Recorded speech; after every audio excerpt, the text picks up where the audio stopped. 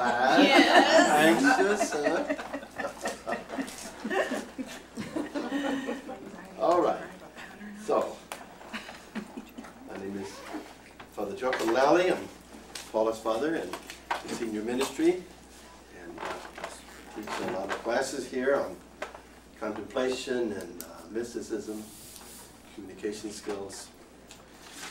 And so it's a joy to be with you today on this one, since it's something I think a lot of us have in common.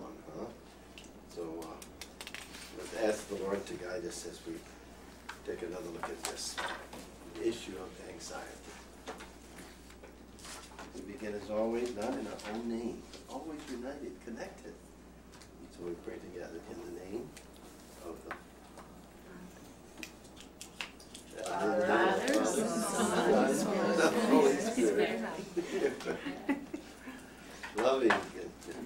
Loving and gracious God, we come before you with great hunger for that kind of connection with you that only makes sense in our lives, that brings it all together, that gives us that kind of footing and grounding that we need to face the issues and anxieties of our day in such a way that we know that we're not alone, that we are embraced by you, enveloped by your love. So help us never to forget this. And we pray this in the name and in the power of Jesus, your Son and our brother, forever and ever. Amen? Amen. Amen. Amen. Okay. So let's just go quickly and introduce yourselves. We can do. I'm Karen Price. Gary Masters. Kathleen Black. Katie Staley. Mike Staley. Paula. Okay. Alexia Allen. All right. Karen Dodgers. Right. Kurt Fiedler. Anxious Ann Usikowski. No. Okay. And Annie Peacock. Annie, okay. All right. Anxious Ann. No. This is not AA, I'm sorry. Okay. So I'm sure we come with a lot of our own questions in terms of what this might all be about. But what I want to anxieties and anxieties. Okay. And we're grateful to Kelly McLaughlin here for putting these little fancy things in the PowerPoint for us. She's unbelievable in her talents. So, garden variety anxiety, huh? It's this vague sense of fear and uneasiness, dread, anguish, worry. And it's vague, it's not pinpointed. If it was pinpointed, it would be fear. But anxiety is that loose-fitting, one-size-fits-all uneasiness. And so we're not looking at the pathological, incapacitating kinds of anxiety, which would fit into the areas of psychology known as psychosis, but just the ordinary garden variety neuroses, anxiety. And we all tend to have these, and so we'd just like to look at some of the causes, and so we might be able to address them, all right? So, possible cause of anxiety. A good friend of mine, I have been teaching, I taught with him here in Grand Rapids back in the 70s, and then I moved to Boston, and he did too, and I had his wedding out there, and now he lives in Vermont, and he has just written a book on consciousness raising. And so I asked him to give me his comments on anxiety, and this is what he wrote, okay?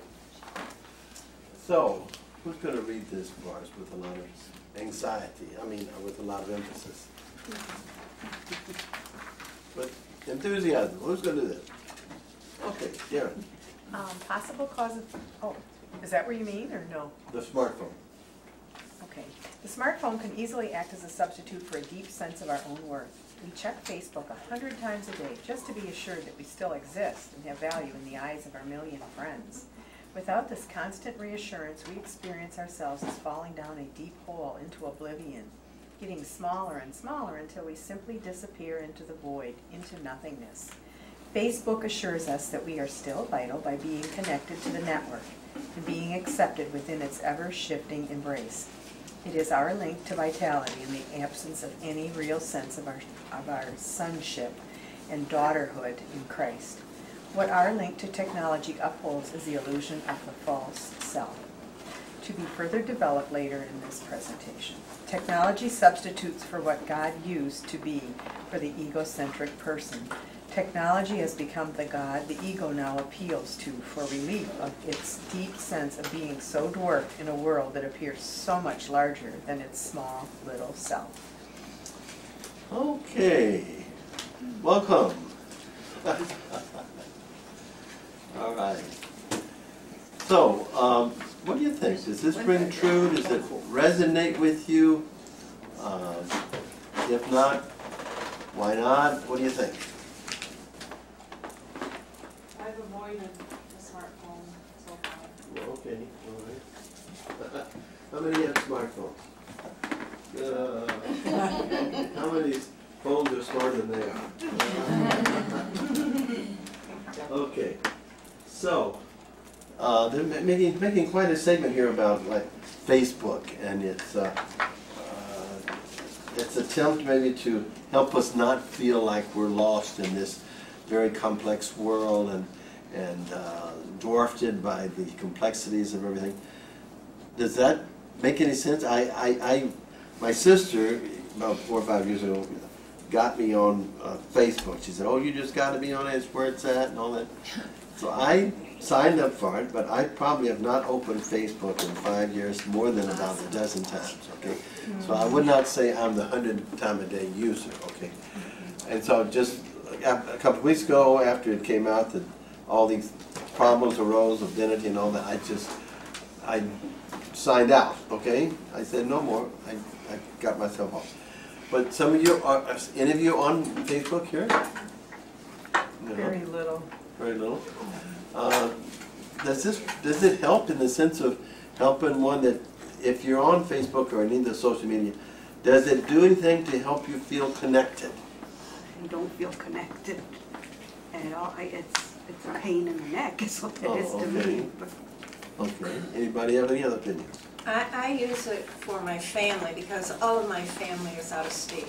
Oh, okay. So Okay. I do feel connected with them because of that, but I don't use it for other purposes either. So Okay. I mean, I don't air anything on it. I post something every once in a while that might be meaningful to somebody, but you know. Okay. But I do use it just for that. Kim, and what's your name? Cameron. Cameron. Yeah. You've been here before. Mm-hmm. All right. Good to have you back, Cameron. Yeah, You had a thanks. question. You had your hand up.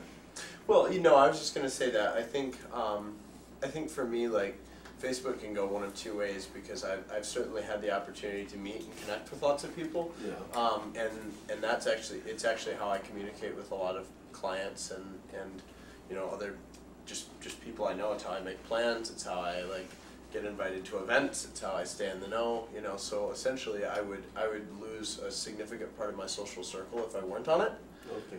But the problem I think is that sometimes a lot of the time during the day I just feel this sense of what's next? What am I supposed to be doing? What am I and so Facebook and other social media kind of fills that void a little bit, but it kind of reminds me of eating a hamburger or chocolate or whatever, where you get that fast fix and then you don't feel great afterward, and you're like, I don't know. I mean, technically, eating McDonald's all the time is healthier than eating nothing at all. Technically, it actually is nutritious, Right. and that's kind of how I see Facebook. Technically, it is connection, but it's maybe not the same way Okay. humans are. Okay, so it's pros and cons, right? Okay. Let's see, you came in, what's your name? Angela. Angela. Uh-huh. Okay, another AA here, okay? Oh, really? Yeah. Okay. And 3 A's right there. And- We have triple A here if anybody's car broke down. Okay, anybody else? That's a good, thank you for that. Angela needs to talk. Oh, that's okay. No, I kind of feel that way about Facebook. It's similar to Cam. However, I use it for the respect of like my faith. I love to share my faith on it. And I feel like it's like a way for people in the world that are so interested in their self-image to receive the Lord. So I kind of love it for that point. And I also reference it for, my sister has Parkinson's, so there's a Parkinson's Facebook group. Mm-hmm. So I use it for other knowledge to help me help her. Okay. So yeah. Okay. Okay, all right. So once again, pluses, minuses, huh? Okay. I was last month for the Best Kept Secrets of April. We looked at the whole idea of the cell phone and someone perhaps that addictions in terms of cell phones and smartphones and so forth. And one of the things that struck me was someone's comment that said they find themselves in a constant sense of anticipation of what that next Twitter or text message is going to be, so that you're just waiting for that new one to come in, and they can't really relish and savor what was before because they're anticipating the new one, and it's just living in the future kind of a thing. Does that ring true? Absolutely. Absolutely. Okay, good. All right. Well, you even like if you hear your cell phone go off and you're like, oh, I wonder what that is, you know? Yeah, And, right. like even making plans, like you wait around hoping that somebody's gonna text something, and bzz, one comes in and you're like, this is good. This is a good plan for the evening, but let's see if anything else comes in. And then the next one comes in and you're like, okay, that one's better. That one's actually better. And then two people ditch the first one, and then three people ditch the second one, and you're like, well, okay. And then a third one comes in and you're like, aha! And yeah, so that's just typical planning. And this is It's a disaster. This is the kind of planning that drives anyone who's planning events absolutely bonkers. Because you're trying to get people to commit themselves to something 3 weeks from now, a month from now. And a lot of people just, they don't want to commit themselves. They want to see if there's something else better. And if they commit themselves now and something else comes better, then, you know. And so, and here I was in charge of Hispanic Youth Ministry for the Archdiocese of Boston for 20 years. And trying to get a lot of retreats going and educational programs and so forth and so on. And a lot of the people would just not want to commit themselves. And they might show up at the last minute, but as far as planning ahead so you could see how many meals you needed and all that, I know we had a weekend retreat one time, and I remember being in the parking lot of the Central Catholic High School there. And I think we had planned for about 100 people to come in, and because we had made arrangement for people to take them in their homes to sleep and all that. And all of a sudden about 200, 250 showed up. Oh. Didn't say they were coming in. All of a sudden, there they are with their sleeping bags on them, you know. Oh. Bedlam. I get nightmares every time I think about it. Okay. Okay, wait, this is the conclusion of Robert Thiefel's thing here, so who can read this for us?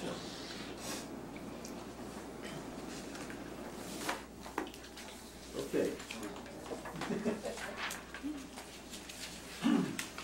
Those who seem to have made it, who have found in the culture and its institutions the protection of the small self in the face of feeling like nobody, are held in high esteem. Their way is emulated, their wealth and celebrity, and the celebrity it brings are envied. They have found a way to deal with the underlying anxiety of feeling insignificant in the face of overpowering and potentially devastating technological advances.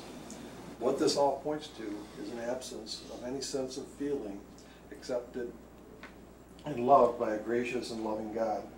Anxiety just might be the result of having the experience of disappearing in a multitude of separate selves, all vying for the fame and fortune on a planet seen as very limited. Anxiety increases as we experience our lack of connectedness to each other, to our deepest self, and to God. Anxiety increases when we perceive others as much more capable and powerful than we are, and who are vying for the same goods. We so think we need to be somebody. No wonder why we seek the ephemeral connectedness of Facebook in the face of so much disconnection. Facebook becomes our community, even as we stand all alone, staring into the screen of our smartphones. If we could use Facebook to organize for reality, or to organize for real community, it might become a more useful tool. Our anxiety is reduced when we come together to work for the good of others. For in doing this, we are also loving ourselves in something larger than ourselves. Okay, this is Robert Nichols, my friend from 1973. We've been to Europe together. He and his wife and I have traveled together to Italy and Spain and Greece and Ireland. We just love to travel, okay? So we use our frequent flyer miles and use Airbnb, and you know, very inexpensive. But anyway, he's just written this book called Standing in the Midst of Grace, Essays on Living in Christ Consciousness. It's a great, I'm looking forward to it. He's going to send me the book as soon as he gets it. So it's this Christ consciousness, this sense of awareness of our true self. You know, Thomas Merton speaks of the true self and false self. And the false self is who we think we are, okay? And who others think we are. But it's not who we really are. Who are we really? What's our true self? I think Paul tells us in Colossians 2, verse 3, we are a hidden treasure in God. Okay?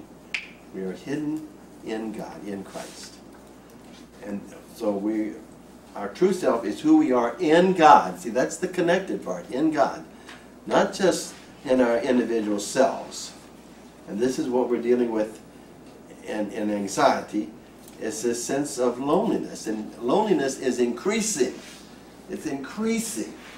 Even though we're more connected than ever in Twitter and, you know, Facebook and text and email. We just instantly, something happens in the other part of the world, and within 30 seconds we know about it. We're just, and that way it increases our anxiety because, you know, 150 years ago, it might be 3 months before you'd hear that there was a volcano eruption over in Italy. And it just immediately, you know, it just comes on our screen, comes right into our living room. We see the hurricanes in Puerto Rico and all this travesty and pain. And Henry Nouwen wrote a beautiful essay one time about compassion and the 7 o'clock news. It was all about this sense of, we're just put before us all this pain all over the world. And our basic instinct says, why are you showing me this? What can I do about it, you know? And it's this sense of, I'm connected, I'm seeing it, but I'm helpless to change it, okay? So that's not always been the case, but it has now with the media, all right? So anything else in here that grabs your attention? What stands out for you in that paragraph? Look at it real closely. Give it a reread and tell me what leaps off the page at you.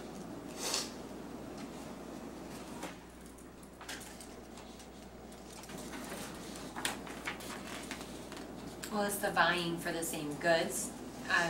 You know, people are looking at things in the aspect of, I see you this way and I want to look like somebody special, you know, and I feel like we're looking for that special cure, like online even, like whether it's envying someone's account or choosing to do the same because we're so interested in ourselves, and it's just not godly. So that's the hard part for me, is I just feel so self-exposed, and it's just not what God intended for my life. So that's how I feel about it.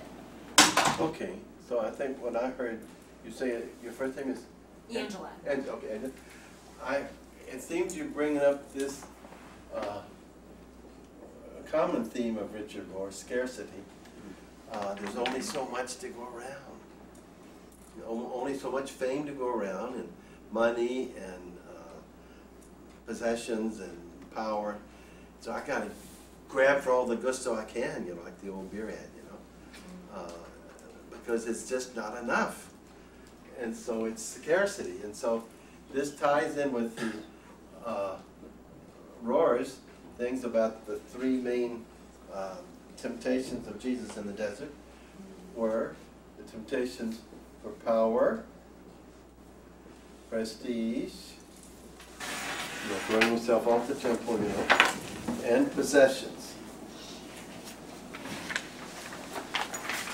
The three P's, the three things that we think can alleviate our pain, our loneliness, our suffering, our meaning, give meaning to our life, and so we grab for all the gusto we can in being the most powerful. Number one, I think that's why we put so much emphasis on sports and everything. We identify with the team, and when the team wins, we win. Okay, and when they lose, we lose, and it's just like, you know, it's an identification thing. It's a search for power. Be number one. Prestige. Okay, we want to be known, and I think a lot of the issues that we have with the mass killings is starting with people who want to be known. They want to get their name in the paper. And the thing I think is true that we would rather be infamous if we can't be famous. We just want to be. We just want to have our name out there and not get lost in the crowd. Okay? That makes sense? So the possessions, of course, the one with has the most toys when they die wins. Okay? It's this idea of more and more and more, and when is enough enough? You know, I mean, everybody's having garage sales about this time of year. You know, they've collected all this stuff they didn't need all year long, and now they're trying to sell it so they can get more money and buy more stuff they don't need. You know, it's like, you know, when do we stop? You know, when is enough enough? That's a basic spiritual question. It really is. And a basic cause for a lot of anxiety. We just have no sense of this picture of when I've got this, I have all I need. I don't really need anymore. I've got one car, and I've got one house, and I've got one TV and everything, and that's enough. I don't have to have a TV in every room. You know, I don't have to have 3 cars. I mean, it's just like, when is enough enough? And there's no sense of gratitude. No, that's the issue. There's no gratitude. It's like, I deserve it. It's this sense of entitlement. You know, I worked hard for a living, and you deserve a break today. Go to McDonald's, right? Or wherever, you know. Entitlement. And a lot of that gets into the whole idea of people living in the future. They're putting up with this business called life because they think, well, I'll get my reward later, okay? When I die, I'll go to heaven and I'll be happy, you know. Well, you know, someone once said, is heaven all the way to heaven and hell all the way to hell? And you kind of, you don't, one of my favorite quotes is from Louis Evely, you don't gain heaven, you get used to it. You know? Pope John Paul II came out and just said that heaven and hell are not geographical places. It's very clear. He's got it written in a quotation. They're states of consciousness. Okay? And it's not a place. You can't go to a place when you're a spirit. There's no place to go to. You're a spirit. So you're talking about going to heaven. You know, we picture these little harps and angels and all that, but that's all illusion. It's not a place. And there's no such thing as time after we die. It's all present moment, now. So if we don't know how to live in the now, and we're always living in the future, always living in the past, we're missing this present moment now, where the reign of God is. Jesus said, the kingdom of heaven is when? Now. You know, he didn't say tomorrow. The kingdom of heaven is now. We don't believe that, though. You know, we think, you know, I'll just put up with this lousy job or this lousy spouse or whatever, these lousy children, and I'll get my reward later, okay? Golly, you're laughing. Maybe I struck home. Okay.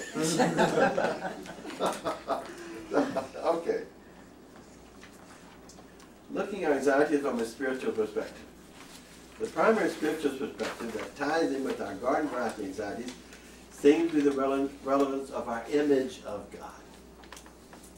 If I were to ask you to draw your image of God, I wonder what you would come up with. Anybody have an idea? What would you come up with, an image of God? What would you start writing? Your image of God, what would it be? Cameron. I mean, I could draw it for you. Okay. Yeah, okay. Yeah. Well, okay. Here you go. So, and this is my honest image of God. This Okay. isn't my like what I feel like I know is right. But I kind of see him as up here. I'm a very great artist. And he has this spreadsheet. An Excel? Yep, it's an Excel spreadsheet, and he keeps scores on there. And there's this giant wall, and then I'm down here among this huge mass of other people. And I have no idea what that spreadsheet is or how to know. Hey, all right. And I will not get that spreadsheet revealed to me until after I die. So I have no feedback. Feedback loop. You know, my sense is that if that's your image of God, you might be living just in a wee bit of anxiety, all right? Correct. You know, just my guess, you know, I don't know. But anybody else? I feel like, you know, he's just got this big hug waiting for me. I just have the biggest love surrounding me constantly. It's not even an image. It's just pure, sincere love. Okay. Always. Okay. Always? Always. I just think he's a ever-loving Father, you know, Prince of Peace. Well, this brings up that interesting subject that's going around today among theologians, and saying that God is much more a verb than a noun. Huh? Really? A verb is love. Love is not a... You don't have love that's not in action, do you? It's loving. It's constant action. So there's no, you know, old man up there with the beard and everything, you know. Richard Rohr would describe it as the divine dance. I taught this course on the divine dance a couple of years ago. And he said the Trinity is more this dance between the Father, Son, and Spirit. And the energy there is not in any of the three persons. It's in the energy between the three. And that's what scientists are saying now, that the energy is not in the atom or the molecule, it's in the interaction between. Okay? So it's this relationship is what we're talking about. Well, that's beautiful. I like that. Thanks. Who else? Image of God. Very important. I think of creation. When I think of God, I think of all the beautiful things in the world that I've seen that spoke to me of God. The revelations of God, okay? Images, okay, good. Beautiful. Anybody else? I think of a friend. Okay. You know, and a good friend, you can yell at them. Right, yeah. And they'll accept it, you know. And always there. Friend is the one that knows everything about you, and they say, I know everything, and I still love you. You know, and that's the way God is. Okay. So that means really, God is not judging us, because you can't fall in love with someone who's judging you. You stay away from them, and you separate yourselves, and you know, kind of anxious about the whole thing, but you're not in love.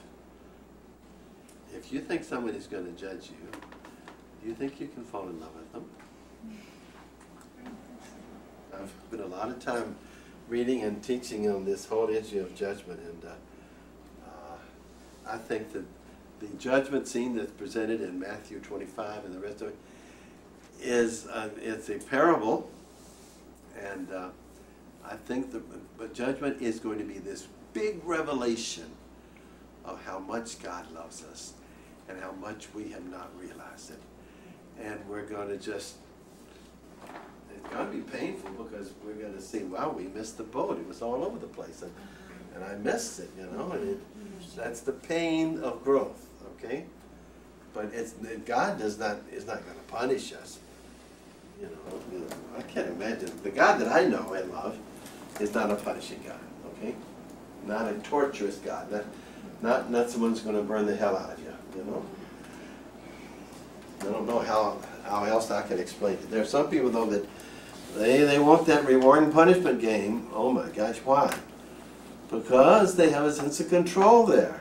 I've got a sense of, my ego has a sense of control. I can either get there or not, and I'm the one to take responsibility.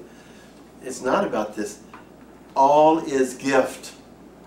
It's all gift. You can achieve it, merit it, deserve it, or gain it. It's just pure gift.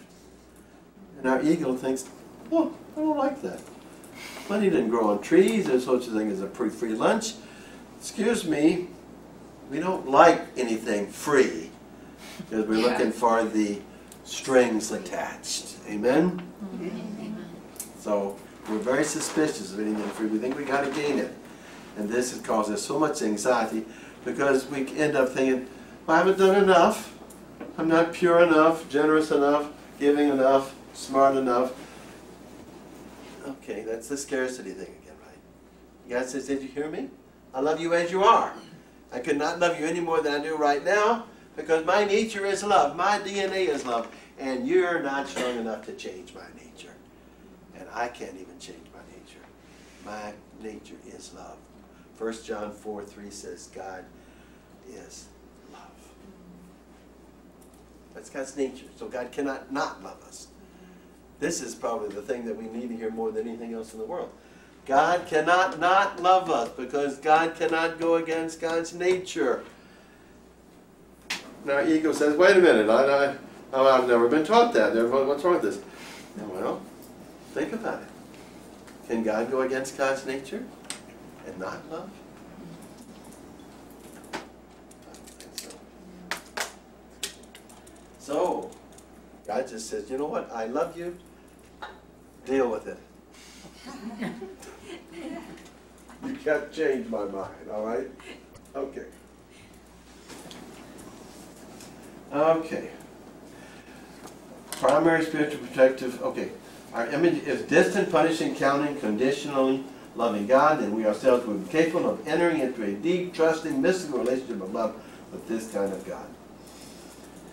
An alternative image of God is that which arises from our entering into deep, silent prayer, contemplation, mysticism, which comes not from our mind, but from our deepest prayer experience. See, we can't think our way into a relationship with God. And that's the error we've made for so long in putting so much emphasis on the intellect and learning about God. Theology is the study of God. It's wonderful. I spent 4 years straight studying moral theology and sacramental theology and dogmatic theology and every other theology you can think of. But information is not the same thing as transformation. We can be PhDs in scripture theology and everything else and not be transformed. We can be selfish, afraid, anxious people all our lives, even though we've got 25 degrees after our name. So it's not information, it's transformation. What's the difference? One fills your head and the other changes your heart. Oh, I like that. Can I quote you on that? One fills your, what is it? One fills your head. One fills your head. The other one changes your heart. Yeah, I like it. I want to remember that. I got enough. All right. Anybody else writing that down? Not Megan. I'm writing it down. The Holy Spirit is what I was thinking. Like, information is facts. It's there. Transformation takes the Holy Spirit. So many people don't use the Holy Spirit in their life. It's just dead. Right. Well, also, and it says in there that silent prayer. How many people sit in silence and ask God to sit with them? Most people are talking to God, not listening to God. And that's where they miss the boat. Yeah. It's all about listening and not doing. We're human beings, not human doings. All right? We put so much emphasis on doing and learning instead of sitting and waiting. Mary was waiting. It says she held all these things in her heart. You know, you have that. There, you could have the quotations of Mary. I'm sure that there's not more than 5 in the whole Scripture. So she's not one that's, you know, noted for dogmatical statements. She lived it. Okay. She didn't say, when the angel asked her to be the mother of Jesus, here's what she didn't say. Well, you got the right lady here. I can do it. Anybody, if anybody can do it, I can do it. Bring it on, okay? Did she say that? We can imagine her saying that. What did she say? How can this be? Let it be done to me. She didn't say, I'll do it. Ego says, I'll do it. Because I want the credit, thank you. But the Spirit says, let it be done to me. You're going to do it. I'm going to let you do it. I'm going to allow you to do it. And that's all God needs, is our permission. Because God's given us free will. And if we don't interact with this, it's not a full transaction. Oh my gosh, I'm getting all sidetracked here. My goodness. Okay, oh, that was a good one, Kelly. You just flew that away on me. All right, who's going to read this for me?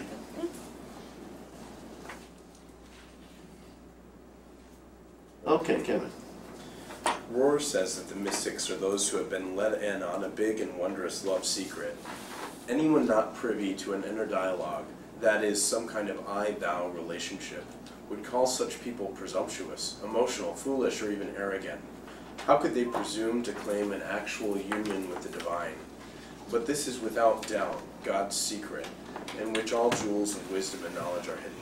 Colossians 2:2-3. Beautiful Colossians. One's biggest secrets and deepest desires are usually revealed to others, and even discovered by ourselves, in the presence of sorrow, failure, or need, when we are very vulnerable, and when one feels entirely safe in the arms of someone's love. That's from that beautiful book, Immortal Diamond. And you can find a lot of these books of Rohr, Immortal Diamond, Divine Dance, oh my gosh, what is some, Falling Upward, all these kind of things. I've taught these over the years and gone through and page by page and outlined them, and they are now in PowerPoints in the archives of the Catholic Information Center, right, Kelly? Yes, they're all And there. how do they find them? Oh, your PowerPoints? They'd have to write to us or call and ask for them. What? They're on the PowerPoint, aren't they on the video, on the website? Well, the videos are, but not the PowerPoints. No, the videos are, which has the PowerPoint in the Yes, video. that's correct. I thought you were just saying the Oh, PowerPoint. the written pages? Yeah. No.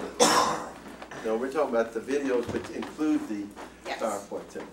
So just look on the website, okay? On the website, and we have a YouTube page, so it has all of Father Joachim's classes. We videotape all of them. Yes, I am so privileged. Okay. The only problem is, all these things are recorded in case I get accused of heresy, they've got proof. Okay? So, live dangerously. Okay. So it's when you I like this. Our biggest secrets and deepest desires are usually revealed to others and even discovered by ourselves in the presence of sorrow, failure, or need, when we're very vulnerable and one feels entirely safe in the arms of someone else's love. Wow, that says it all. And you know how this resonates so much in today's lecturers? I've just finished listening to Brene Brown's beautiful book on Braving the Wilderness. I've listened to it several times, and I may be teaching that next fall. I'm thinking about it, you know. Y'all like her? You like Brene Brown? She's good. She's good. Yes. You know, if you don't mind her little words sometimes that you would not use in pride, in nice company or whatever, but she's beautiful. And she says it like it is. She's from Texas, you know, down where I'm from Arkansas. So she's right next door in Texas. And we used to play, Arkansas used to play Texas, and the big Arkansas Razorback Texas Longhorn game, and everybody would stop breathing while that game went on, because that was the event of the year. Okay, they don't play them anymore, but big rivalry. Okay. So, but there's this resonance that she's saying the same thing. She talks about vulnerability. She talks about shame. You know, she talks about the difference between fitting in and belonging. Beautiful stuff. Beautiful stuff. She's not even ordained. How about that? Okay. All right. Let's see where we are now.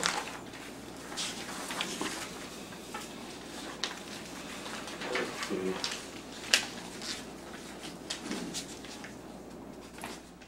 Tell you what, we had enough little input and verbiage here.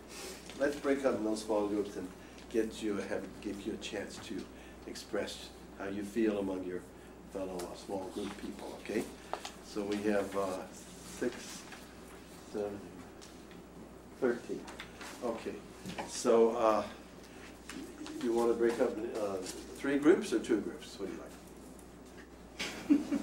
3 groups would be about 4 each. Let's do 3. Okay, let's do 4 groups. Let's do 3 groups, okay? So let's just pick, okay, who's going to be here? We want to separate men and wife? Okay, sure. Okay. We separate. And the marriage sacrament says that no one put them asunder. No. Joachim is putting them asunder right now. Okay, so, okay, why don't we have the 4 of you? We're going to ask you, Karen, and first, Mike. Get Mike to come over here and join with Karen, is it? Alexia. What? Alexia. Okay, so now come back here, and we're going to ask you. Yes. Okay. Yeah. And then, what's your name? Nick. How are you, Nick? I think we're going to find that out in a second. Oh, I Certainly haven't heard yet. This group of 5, and the rest of them will be. So what brought you here? 4, and then 1. Oh, goodness sakes. Well, I went to the RCIA program. Introduce So I yourselves. spotted this on a slideshow and I want you looked to at my calendar. introduce yourselves, give each other your name, well, your phone number, your social security number. Maybe not, maybe not. Okay. But make sure you're acquainted, all right? I think it's refreshing. And I want you just to give some feedback to the other in terms of what so far we've looked at and what resonates with you. Resonate, like a bell resounds. That's where the word resonate comes. It's resounding, resonating, sounding all over again. It's like what is kind of ringing true to you, and it's sort of, you still hear the vibrations. Sometimes truth does that to us. It just starts us reverberating in terms of growth. And so just think for a moment, or look through your pages and see what leaps off the page at you as being really true to you and resonating with you. Okay? Go ahead. That's about 10 minutes or so. You guys have any thoughts? I'll go last since I missed a good part of it. I just think that he brought up the world, like the world that you I'm Karen. someone of that irritations or like Facebook being, I didn't expect that to be number 1 on the top of the dirt. But anyways, I look at like the world, and then you have God, and then the 2 things, and we just have to figure out our place in those 2 areas. And like you said, the kingdom of heaven is now. So I always look at it that way. From the morning I wake up, I think, you know, the Lord knows where I need to be today, and that's the best comfort I have. So How old are you? Well, Facebook or social media to me is just like everything else. It's good and bad, whatever. yeah. And if you choose to use it for good, it can be used for good. I see a lot of stuff. My common sense, what I know is. Why do people do that? But I come to realize, especially taking this previous class, people are, Yeah, I think. Anymore? they're wanting to be accepted. And not being in front of somebody makes it easier for them to think, well, you know, she said a nice thing, so. Pray for you, and when I read this, we all come back, but they just have that foundational anxiety of, That's why I'm really doing the right thing, and it's great to see. Yeah, why, I mean, why did Like the spreadsheet, Yeah. the spreadsheet Yeah. is punishing. Like, what I grew up with is Catholic schools, that type of thing, my images are, But Are you, I grew up not Protestant, as much a loving and God I as, was agnostic, atheist for but when Father talks about it, it's like, oh, that would be so and great, you know, to live that way, feel that way, feel that. Religion. Yeah, so, be more open to that. That's what he said, he has friends who got into here. well, I think the same thing. that's a hard one. I Yeah. think the tough thing is with all this After years information and years, online, Right, having it kind of beat into you, do what or else. And you can go talk to someone who, like, you know, I've got friends who are atheists, I've got friends who are non-religious, I've got friends who are Catholic and Protestant, Muslim and Jewish. And I've gone and had conversations with all of them, and I've listened to a Muslim man on a train, you know, just talk to him for an hour, and he was explaining how he went to Mecca, and when he was in Mecca, he just felt like he was home, and ever since he was Well, yeah. just like cried over it. He's like, Quantify yourself. great, so everybody Give else can yourself feel this in their own, you know what I mean, they can feel this convinced. So I think that's what's really hard for young people, because if, you know, because there's so much information that you You know when you maybe meet somebody and you click right away, I'm more you trying to just get along right away with lean them into and the have skid, things in common. I skid into the skid. It's a way to I'm just kind gonna of put get yourself out there and maybe connect with others who kind of agree or like the same things.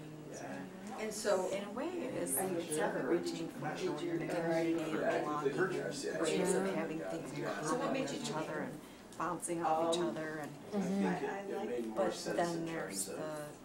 I think that's the good part of it, and then there's what we so, talked you know, about at the I'm just beginning curious. of starting to depend on that struggled too with, much. like, I struggled with the question Looking of for Bible. that affirmation of, It was kind of a fun game, you can play with the Protestant. something like what I said, or somebody agreed with what I said, or or just getting offended because someone disagrees. Everybody's not gonna agree with everybody. You know, and it's important to understand and to live How do we know that, you know, the accepting people for who they are. They may have a different view than I do, but that doesn't make them wrong, or it doesn't make them bad. which is thought to have been two separate manuscripts, or Genesis, which is You thought know, to have had on 5 social authors. media, they have a tendency. So were you satisfied with their answer? No, If you don't agree with, quite frankly, you know, you know, can get, they've used, I've never Sally's told had me it that's how- because I'm not on it that much, but I've seen you know, people and they'd use that have, tones, they would been use slammed words, terrible they would because do this little dance, they put and their- So then, essentially so then crap. their what view out made there. you? Okay. Well, I think it shows personalities too, and that Well, you can so find here's the the funny thing, commonalities so all those people doing a and full you can dance, help so people eventually that they are would understanding. Well, Traditionally. Well, so sweet. If we're Good gonna philosophy, trust right? God's guiding of the church. I know, when I was younger, like, I used to laugh at and make fun of that, right? Yeah. Like, oh, that's such a stupid thing, and now, like, the older I get, the more, like, So that's why I really need to be telling myself that a lot more, you know? I've gone back. Because it is, I don't know, for me, I just beat myself up all the time, you know? Especially with social media and So looking at your somebody's curated life, right? I think I'm These are the nice things that I'm doing today. Well, I'm over in Iceland today. I'm kind of like sitting here. I just clean toilets at my house, you know? Who's living a glamorous life? And then compare myself and wonder why I feel anxious about it. I'm not And enough. I'm like, oh, I see why people subscribe Kurt, to that. what about because you, obviously my they friend? wanna find some significance. Anything resonates with you in the first part that he was talking about? I'm fascinated by the idea of simply experiencing God's grace and not worrying about having help. It occurs to me that you need to keep it simple and just experience God's love. If you get off into these other tangents, it's like resistance, and then you don't experience the simple beauty of it. So that's the church. That sounds beautiful. I don't know that I would know how to just accept and experience His grace. You know? I think it means you just remember that He loves you, and then you respond in positive ways out of gratitude and love. Wow. Oh yeah. I didn't know that. And they had 6 kids. Experience that.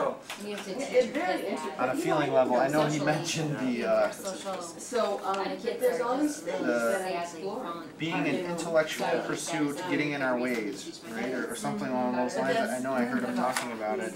I'm not sure which part it was, but Like, you can't think our way into relationship with God. think our way into relationship with God, and that's exactly what I tried to do there, right? I'm like, okay, Kurt, so explain to me how I would do that. Right? It's like you can't. It's not the way it works, my friend.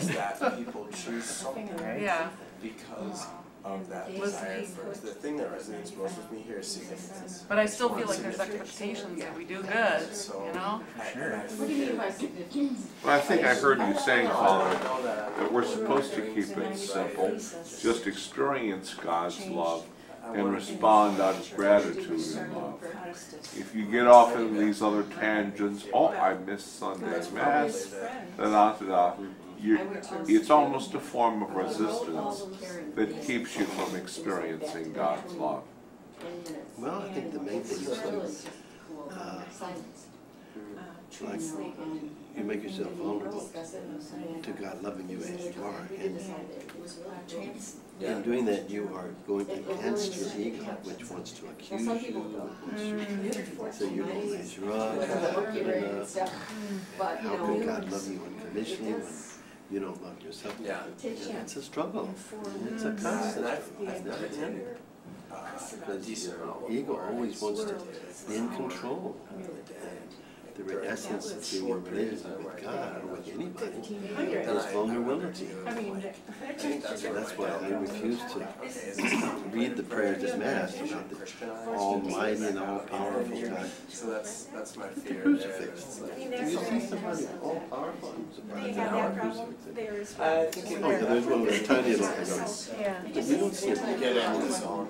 It's like running a person. Yeah, it's like running. Jesus became vulnerable. You're pretty quiet. That's how you enter into the conversation. And when you're silent and you're not talking, you're being vulnerable. You open the door for divine ambush. God can come in and sweep you off your feet with love. I think that my grandkids came along. Do you need to have some sort of focus still with that? Because I think a big part of resistance to people being alone with themselves is the criticism that they have about themselves. So just, if I were to say, all right, I'm going to 20 minutes, 3 times a week, I'm going to go into contemplative prayer, probably like the first 3 times that I do that, I'm going to say it was miserable because all I did was think about how I snapped at somebody today and that I'm not worthy of God's love and, just beat myself up. If I don't have some sort of intention or way to say this is part of the process and now I need to wait until God's grace just comes upon me. Exactly. You don't try to push the river. This is Roar's big thing. Don't push the river. The river is flowing. You don't try to push it. Don't try to make it happen. And that was That's the ego. You want to be in control. I want to solve my problems now. I want to get rid of my ego that's accused me of this, and I want it yesterday. That's a sign that you're not vulnerable. You're wanting to be in control.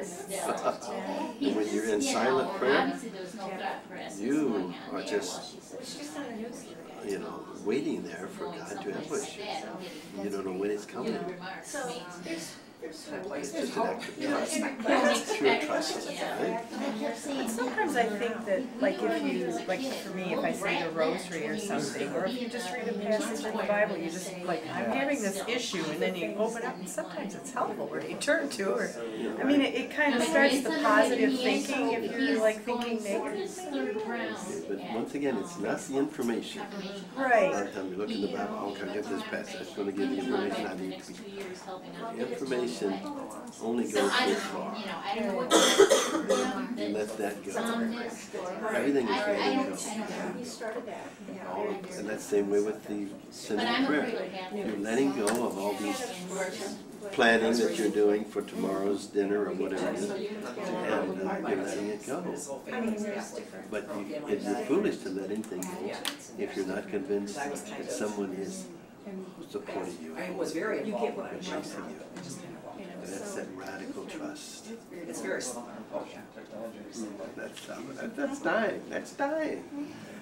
And that's all in preparation, the final letting go of your breath, your last breath. That everything in life is preparation for that final letting go. That's total vulnerability. That's what Jesus said on the cross. Had nothing left to go. Like she's had a bunch of affairs. Okay, let's try to wrap it up in about 2 minutes, okay? She's a Christian. Does anyone here do centering prayer? Well, I like to be by myself. I like adoration. I like, you know, just sitting there, like meditation. I guess you would say it more so. Do you? I've tried it somewhat. Father Lally has seen what classes on it. Trying to figure it out. I think it's a lot like Eastern meditation, but the focus is a little different. I think in centering prayer, you're aware of God. You're aware of God. I don't know what Eastern meditators are aware of. You're right. Most of them don't believe it. That's my job description. That's like, We know all about That might really help with the structure issue that I was kind of alluding to. You know, that there is, okay, this is the prescribed recipe to, we can't make you feel those feelings, but we can give you the place where those feelings could come up, right? okay, you ready to go? Sometimes too, just like sitting there with a cup of coffee Okay. in the morning and like Let's with get your back in the feet or ball something, game. you know, I mean, just, or the trees are blowing. Seventh inning stretch now. Just kind of make yourself available, I guess. There's an interesting DVD that I found about Okay, it was one of they're talking about. now we'll get a little more roar here. The giving oneself over to God is our lifelong goal. It's all about letting go, as I was speaking with the group here. All of spiritual life can be summed up in those two words, letting go. Letting go of your need to know everything and to be in control of everything and predict everything. You know, it's all the ego, and it's in competition with God. And so you're not going to want to be alone with God in deep prayer if you're in competition. So, those who never go there always remain small and superficial and unconnected to themselves. That's anxiety. You would normally experience it as a lack of substance or even reality in a person. People who have avoided all intimacy normally do not know who they are in any depth and cannot tell others who they are. Okay. So, you know, the word intimacy, anybody can tell me what etymology of intimacy? The root words and so forth? Where does the words come from? Intimacy. Into me?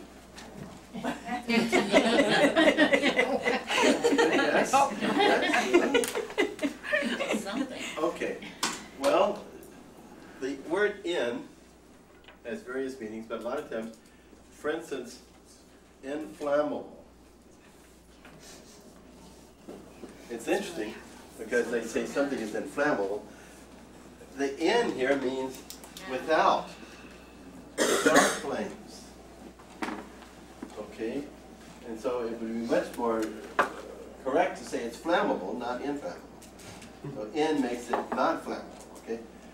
In means without here, and this, I believe, is a derivative of the word timor in Latin, which means fear. So intimacy means without fear, just opening up, being vulnerable. Okay? That makes sense? Mm-hmm. All right. I'll give you my address so you can send me a check. Here you go. All right. It seems that garden variety anxiety is intimately tied in with one not being aware of their true identity. Rory puts so much emphasis on identity. And if you know who you are, your identity, everything else falls into place. The problem is when we don't know who we are, when we live in illusion, when we look for these 3 P's to take care of ourselves and who we are, that's when we're in trouble. Roy says that our true self is who we are in Christ, in Christo. You look through the Bible and you'll find so many references to in Christ. We suffer in Christ, we die in Christ, we rise in Christ. It's all in Christo, which is the Christ consciousness. It's the cosmic Christ. We need to always make this distinction between Jesus and the cosmic Christ. Jesus of Nazareth lived for 33-something years, and was crucified, okay? Jesus of Nazareth became the cosmic Christ. And the cosmic Christ includes all of us, includes all of creation from before the world began. It's this Christ without limits, the cosmic. And so it's like Jesus is included in this. But like one of Roy's famous phrases is, it transcends and includes. Okay? Transcends and includes. What does that mean? You go to the next level, but all that came before is still part of it. Exactly. You've been in too many of these classes. Like you go on to college, but you don't put down the fact that you went through high school and grade school and all that. That's all you include that, but you're transcending it, you're going beyond it, but it's all included. So we don't have to exclude. See, we so often want to, I'm not that kind of person anymore, I was into sex, drugs and rock and roll, and I'm not there anymore. That's part of your history, my friend. That's all. Include it, don't exclude it, because that's who you are. And you need to know your full identity. Okay. All right.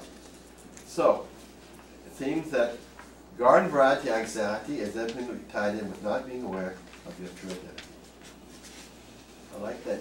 Kelly, the searching in the moon there. Where'd he go? Where'd you find that?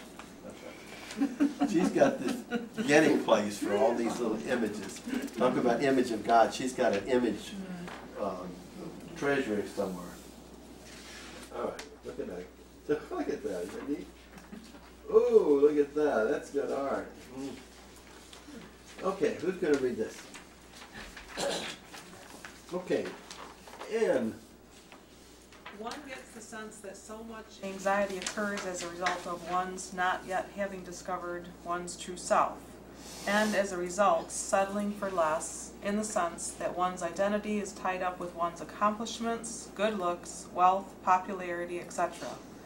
One cannot escape an existential sense of anxiety, loneliness, estrangement, etc., unless this God-given challenge of God to find one's true self is met. Okay, So your existential sense of anxiety. This is this vague sense of you know, you don't feel complete, you feel uneasy, you don't know why, something's missing, and you try all these ways to fill it and they don't work. This is the existential sense of anxiety. And it's constantly with us. It's part of the human nature. No one gets through life without it. And the loneliness, I've taught a lot of courses on loneliness and the difference between loneliness and being alone. You know, there's nothing worse than being in a group of people and feeling extremely lonely. Mm-hmm. You know, I'd rather be by myself and lonely than with a crowd and lonely, all right? So if so now that we've read this, we recognize that in ourselves, right? But what if there are people in our lives that we recognize them struggling with the same thing, what do we say to them? Okay. Let me hear what you would say to yourself at that question. I would say these are the causes, and address the cause, you know, with, you know, through God, it will fill your need. That's what I'd say to myself, but Okay. I feel I have strong faith in God. Okay. And not everybody in my world has that same strong faith. Okay. It's a good point, you know? Now, let me challenge you, Nick. You just used a word that it's probably one of the most common words that we use in any church. And it is faith. What is faith? Believing something you cannot understand or see. Okay, that's one definition. Who else? Cooperation with God. Okay.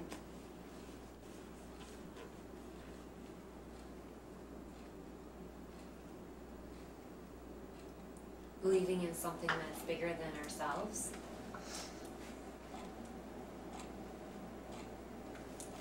Okay, then you get,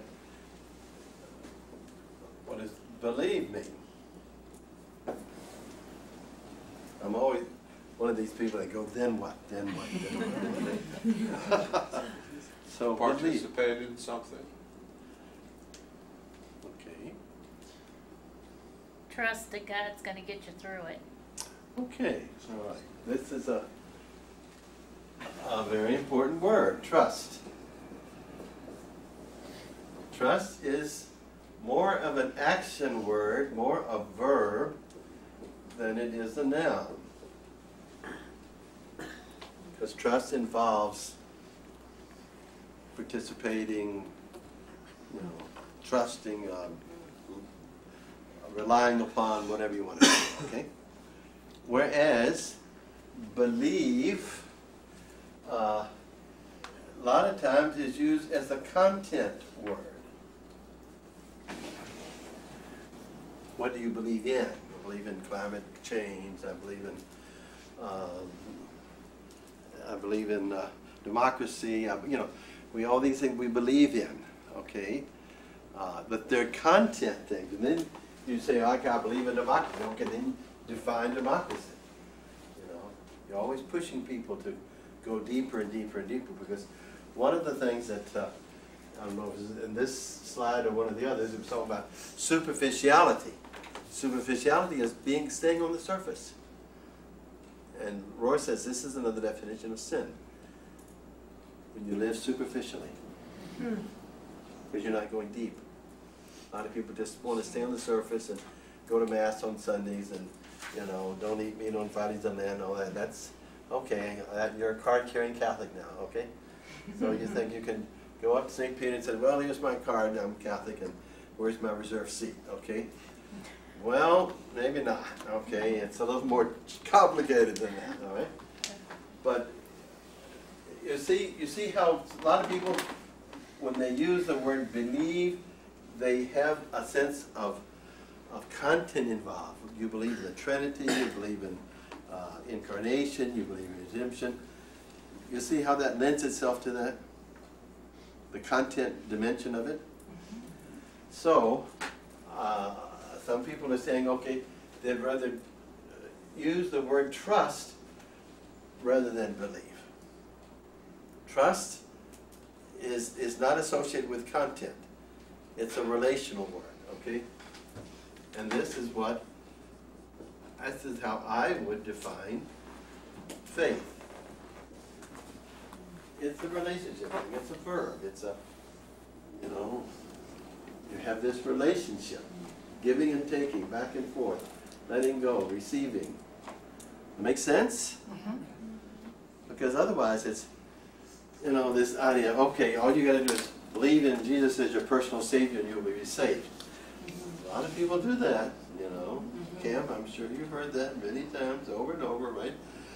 And they throw it, do you believe in Jesus as your personal Savior? And then you're saved. That's it. Well, beautiful. What are you saved from? Ourselves. What are you saved for?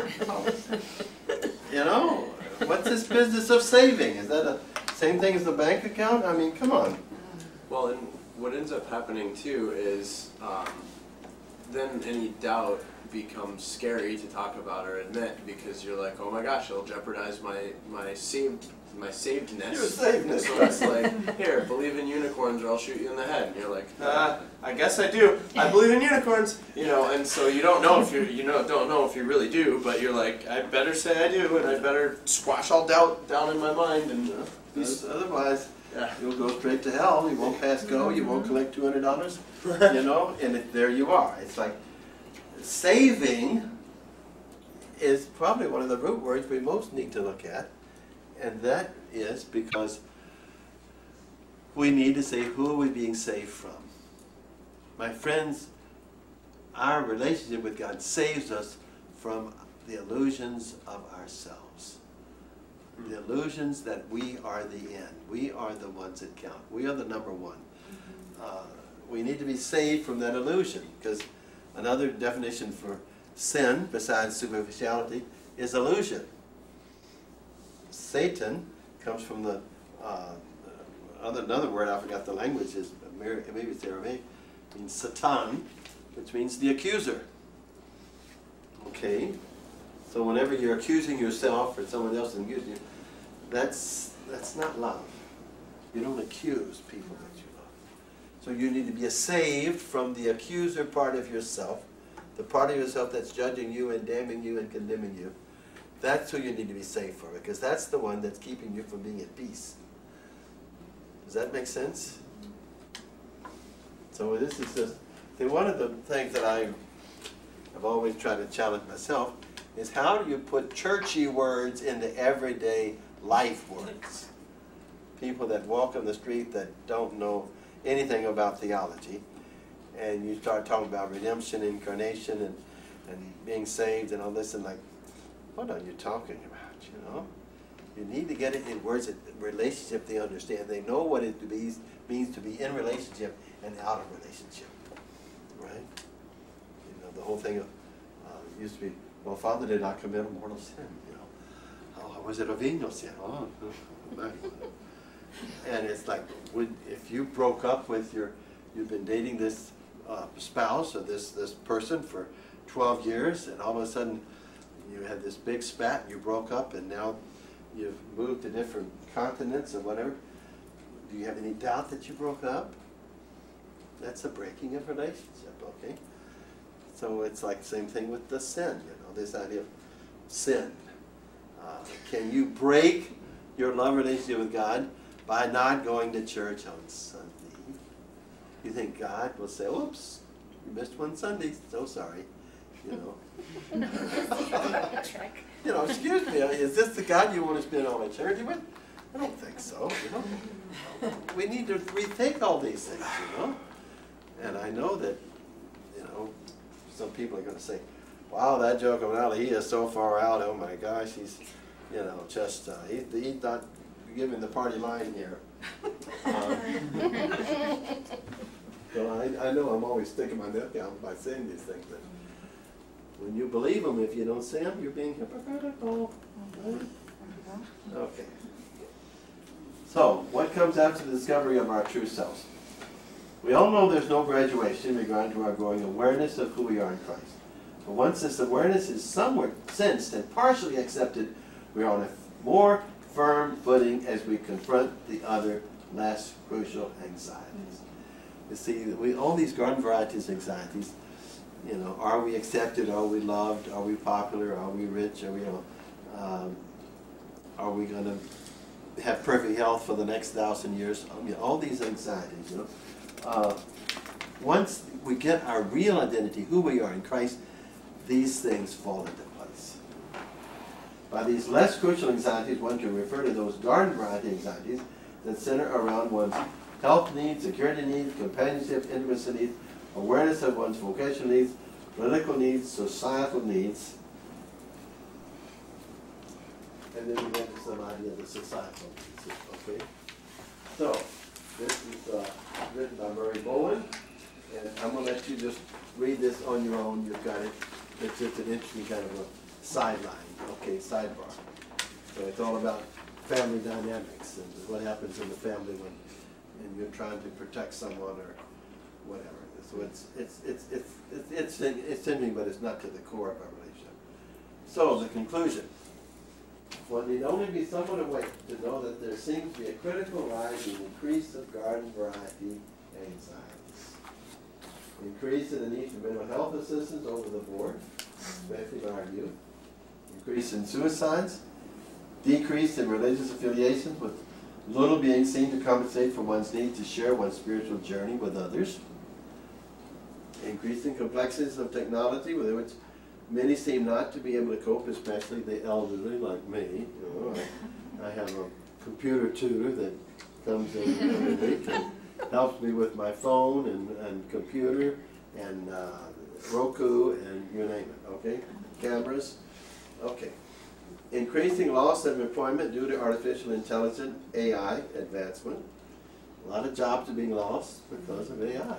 The robots are taking over, let's face it, okay? Increasing apparent breakdown in couple and family one-to-one communication due to the prevalence of social media and not knowing how to deal with it and integrate it into your life. Increasing epidemic of drug and alcohol addictions. The curtain passes. Really, that's her curtain call, all right? Increasing divide between the haves and have-nots. The proliferation of nuclear arms that potentially can destroy our known world. The results that are coming from climate change to extreme weather, rising ocean levels, lack of clean water to drink, etc. These are only 10 of the most evident of the issues that are having an effect on our garden variety anxieties. Right or wrong? Right. Just some of them. I'm not saying they're all. The urgent need lies before us all to discover who we really are, our identity, in relationship with God, others, creation, and ourselves. And it's always that fourfold relationship with God, others, ourselves, and creation. Okay? Before our anxieties turn into full-blown fears that completely incapacitate all of us. So, that was my little presentation. So, now if you want to pick holes in it, no, if you want to have questions or responses, disagreements, whatever. The floor is yours. Well, you were talking earlier about listening to the news and how anxious it makes us because there's, you know, they only report the horrible things that are happening. And I have started, I'm not going to say I always, because I do listen to the news sometimes, but I've started not listening to it because you're going to hear it somewhere or another during the day or... Gonna break in, huh? Yeah. Breaking news! Yeah, yeah. So I think it's important, you know, that maybe we need to do something about how the news is presented to us. You know? I don't know what that would be, you know, but I think, you know, people need to think about what they're hearing, because with all the channels that we have, Right. you know, there's a lot that can give you such anxiety because, Oh my gosh, if you want to watch YouTube the rest of your life, yeah. you wouldn't have enough years to do it, Mhm. you know? Well, Yeah. the news though, the news is completely at our mercy, and that's because we could turn them off or change the channel, and then they'd lose money, and then frankly, if they weren't alarming, they'd go right out of business. That's right. You know, so they are terrified, well, not terrified, but you know, from a capitalistic perspective, they have to prey on your anxiety in order to keep their jobs and to keep Right. this news machine that they've built That's right, and to yeah. be interesting 24 hours a day. Right. They have to be scary and intense and overwhelming and get you to feel. Yeah, but to make them money, they shouldn't, that, Well, even the weatherman does it. right? Yeah. They're terrible. You think when you have all these hurricanes, people are glued to the Weather Channel or whatever. They just can't get enough. It's like more and more and more. I want to hear more about Puerto Rico. I want to hear more about this. Yeah. When is enough enough? Okay. Father John Kenny, God rest his soul, Yeah. had a name for our weathermen. He called them weather terrorists. Oh, I like that. John Kinney, he died just a little while ago. What a great man. So I like that. I've got to remember that. Weather terrorist. All right, good. Thank you, Kelly. That's a good point, though. I mean, the news gives us what we ask for. And if it doesn't satisfy us, we will turn it off and they'll lose advertisers. And so, I mean, it's our responsibility to determine when is enough enough. When do we have enough information? And when do we need to sit in silence and let God love us and calm our anxieties? You know, this is the question. And if we're constantly, you know, having to Twitter and text and call and everything and be with people all the time and be busy and everything, we're going to have anxiety. It is just going to happen. And unless we learn how to shut everything off and go into silence and let God love us, just take a sunbath in God's love every day, there's no other way that I know of that you can deal with all the anxiety in the world. I don't. If I knew another way, I'd be honor bound to tell you, but I don't. I know I continue to have my 2 periods of centering prayer of 30 minutes each. First thing in the morning and then around 5 o'clock in the afternoon. Complete silence. I've been teaching and practicing this since 1977, okay? And it's transformed my life. I do not know how I could live without it. I need to sit in there and say, hello, my name is Joachim, I'm an addict, you know. An addict to silent prayer, okay? And But it changes your life. oh, it does. It transforms you. But it's not you that's doing it. God's transforming Right. you. You're just allowing God to do it. But God is not going to break in and say, well, you shut up, I want to talk to you. No. God waits for silence and for space. And if we don't give it, one of the results is anxiety. Okay? What was it? I was going to give you this nice joke. What was it? One of the things that I did put in my wallet was this neat little quotation from Rohr that I liked. I'm going to probably be giving it in the homily to the nuns on at Marywood. I celebrate Mass there quite often. It says, you can only miss something that you have searched for and partially experienced. Okay? You can only miss something that you've searched for and partially experienced. In fact, you do not even search for it until you have already touched it. And so this is this sense of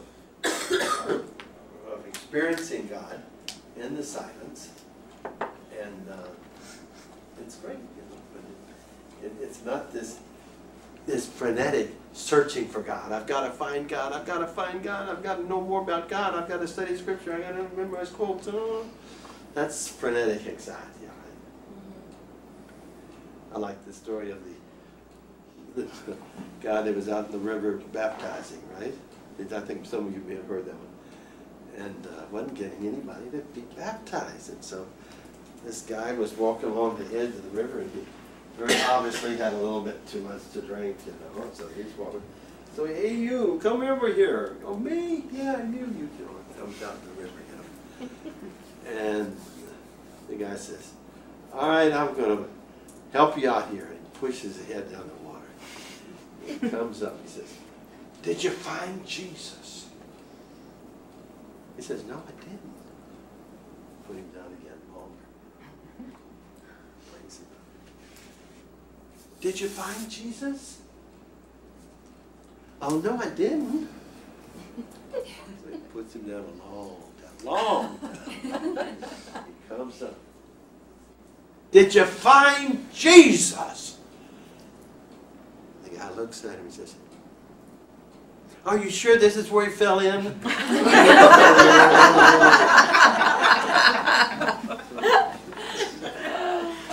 So, my friends, it's not so much finding God as letting God find you. And letting God relieve you of these anxieties. Because they are nothing else than a sign that we're not connected sufficiently with God. Because God will envelop us. You know, just all we got to do is give permission, right? So we have just about 3 or 4 minutes, so it's stump the priest time. All right? Well, I just want to say something. I've had a good faith and a great belief in God and Jesus and the Holy Spirit, and I felt them in my life, and I really thought I was living the way He wanted me to live.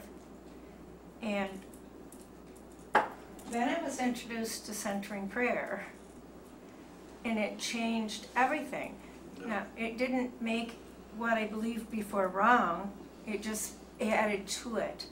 And if anybody hasn't done that, they really need to try that, because if you can commit yourself to even a week, at the end of that week you will be amazed at the comfort and the knowledge and the closeness that you have to God. Appreciate you saying that. I wish I had a tape recorder. A great testimony. Thank you. Thank you. How does one learn to do that? That's a good question. I'm glad you I asked have that. never been able to connect to anything that's going to tell me what to do, how to do it. And Well, Lord knows I'm retired, I have plenty of time. Guess what? Ta-da! Ta-da! Kelly can tell you exactly. That's one reason why we're videoing these talks and conferences. 5 years ago, in 2013, I taught 3 classes on the introduction to centering prayer. And they're all on the website of the Catholic Embrace Center. And they're also, by the way, on YouTube, because our Kelly and Irene and so forth have found a way to put them on YouTube. Awesome. That's on my to-do list for my computer tutor to show me how to do that sometime. And then those are telling you about centering prayer. Yeah. And if you're interested in joining a group, you can call us, and we've got contacts of people who we can give you to, and then you can figure out what times during the week it works. There are several groups that meet that do it together. So. There's a group that meets here on Tuesday nights, right? Mm-hmm. We're in that. But there's also one. You're in that, okay. Yeah, there's one I think at the Dominican Center too. There's one Dominican Center, yeah. But, you know, it's like trying to describe swimming and you've never been in the water. You I don't can't. swim either. Well, I'm in real trouble here, trust me. or just taking a bath, all right? Don't tell me you haven't taken a bath, right? But, so it's this getting wet, this experiencing, okay? And some people will just wait until they got enough information, and then, they just want to read more and just got the more. That's what the that's the tradition or the typical stance of the fives on the Enneagram. You know, there's wanting more information, more information, more information, and it cannot get enough. And but that can keep you. That can be an obstacle to going into the experience it, because you just gotta figure it out first. That's all. Anybody's welcome to come on Tuesday night at 7 o'clock. There you It's go, right in this here. room right here. This room right across the hall. And if you And want just more show up information, if you've go never to- done it show up. before. Yeah, just show up. I 7 did, and o'clock on I, our website, and go to videos, and then there's one with centering prayer, and it has all of Father Joachim's centering prayer classes on it, so you can find out more about it. And you just show up. Just, Does you it know, go that- through the summertime? Or Yes. It's every week, right? Yes. Yes, Or you- every week. You know, 52 weeks a year, I think, but Oh my goodness. it's Well, Christmas and Easter. Christmas maybe. Maybe not. It happens on Christmas Day, maybe not. But I would feel like all of my effort in preparing this class and all the others is worthwhile if just some of you start experiencing the beauty, the value of this kind of prayer. I feel like a philanthropist every time I teach it, okay? I really do. I'd rather do anything than I just feel like this is what's needed more than anything else. This is the treasure, this is the hidden treasure in the church. I just got through teaching 4 weeks at Calvin College on the continuing education program, CALL, they call it. And on the 7 themes of Richard Rohr, okay? And they don't video like we do, all right, so you can't, you know, get it. But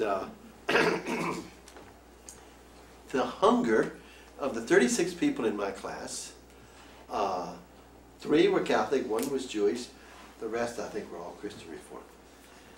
They could not get enough. They don't, see that most of the Protestants just put that under the rug. After, when Martin Luther and Calvin, all that stuff, just when they broke from the Catholic Church, you know, they did not transcend and include, they just excluded, okay? So they've lost that mystic tradition, the contemplative tradition, that is so the wealth of the church. I mean, St. Teresa of Avila, Master Eckhart, St. John of the Cross. I mean, treasures. And so they don't have that. So they want me to teach contemplation now at Calvin. They wanted me to do it in the fall, but I'm teaching at Lally at the Aquinas College in the fall. I try to alternate back and forth. Besides my classes here, you know. So. But the Tuesday group, there's a lot of different denominations in the group. Oh yeah. And we usually have a book that we It's discuss. ecumenical. It's very interfaith. cool. It's everything. It's no direct theology you've got to buy in order to be a participant. No, you just sit there and go into silence and let God love you. That's all. Just let God. That's all God wants to do, is to let you know how much God loves you. That's all, right? Okay. Thank you so much. I've been a joy to celebrate with you and to joy and share with you. And let's just have a little prayer as we prepare to journey.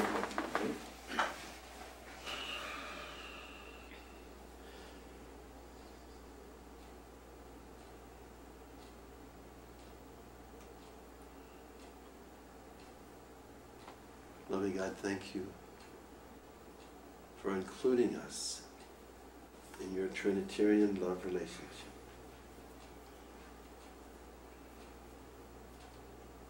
Help us to have more hunger, more thirst for that kind of deep love relationship that gives true meaning to our lives. That takes away these anxieties that cripple us and take away our joy and peace. Help us to hunger for you as you hunger for us.